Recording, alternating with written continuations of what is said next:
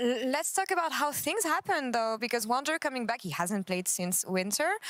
You were just saying in the makeup room with Kajol that you've been helping him a bit backstage. Tell me about getting him ready for this week and bringing him at the last minute like this.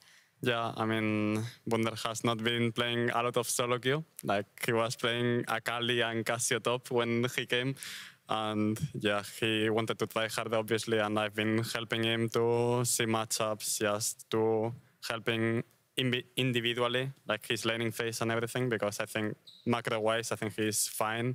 Like, he already knows a lot about the game. I think he just needs to get in shape for the serious laning phase, and I think he's been doing pretty well, honestly. I was surprised with how fast he started to play well, because yeah, I expected him to.